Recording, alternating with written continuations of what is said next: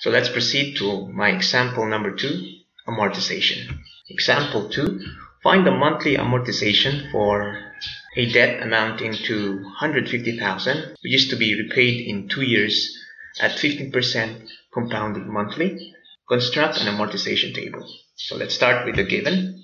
The present value should be 150,000. The interest rate is 15% or 0.15. The time in years is 2 years, and your M value, this is monthly amortization, so meaning you'll pay 12 times a year, so this M value is 12. Okay, we still use the same formula for annuity and amortization. And to simplify my solution, let me complete my periodic rate. This is the quotient of R and M. So this is equals this cell R divided by my M value placed on this cell. So I have 0.0125. This is equivalent to 1.25%.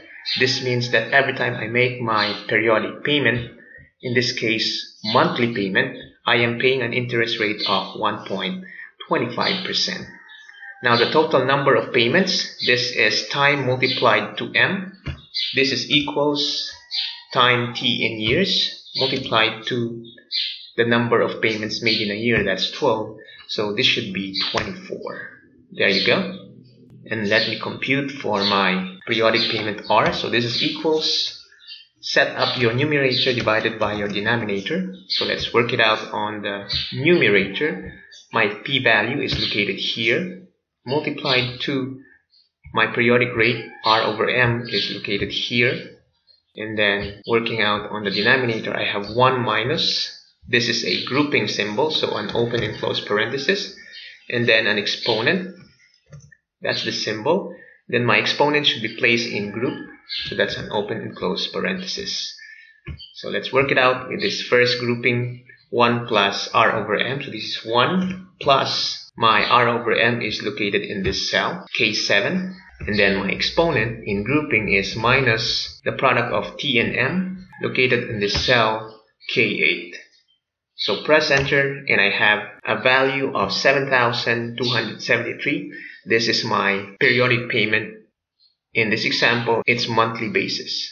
So just to recheck my computation, let me pull up my calculator and redo this on a calculator so that I have my numerator and my denominator. So let me complete my numerator. This is P value is 1,000 or 150,000 multiplied to the quotient of R and M, that's fraction. So I have R value is 0.15 and my M value is 12. On my denominator, I have 1 minus a grouping of 1 plus a fraction R over M, so that's 0.15 divided by 12. After my grouping, I have an exponent. On my calculator, this is the power symbol. And then let me place that on a grouping symbol. So I have a minus product of T and M. This is 2 and 12. 2 times 12.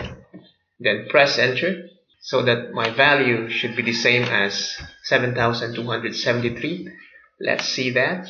7,272.9972. This is the exact value on my computation in the spreadsheet. So let me construct my amortization table. As indicated, the total number of payments should be 24, so my due date period should be up to 24. And I already placed my value total R on my amortization table. So I did this by placing equal sign and then hitting this cell, then pressing enter. So that's 7,273. Notice that if I increase my decimal number, it should present me the exact value the same as my calculator. So when I round this off to 2 decimal place, it's showing 7,273. I'm not going to worry about the exact value because the calculator and the spreadsheet computation is exactly the same. So let me compute my periodic interest. This is periodic rate R over M. This is equals, my R value is 0.15 divided by my M value is 12. Press enter and I have the same amount of 0.0125. So this is the interest I pay every time I make my monthly payment in this example. The outstanding balance is 150,000. There you go. So let's compute for the periodic interest. This is equal to the outstanding balance multiplied to this periodic interest. Press enter and I have 1,875. This is the interest I am paying for my first periodic payment, 7,273. So that my principal amount is the difference of the periodic payment and periodic interest. So I have 5,398. The outstanding balance is equal to 150,000 minus the principal amount. Alright. So that on my first periodic payment, I made a payment of 7,273. But the real principal that I am paying is 5,398 and the interest I have paid is 1,875. So the outstanding balance will not be computed by deducting the monthly payment on the outstanding balance.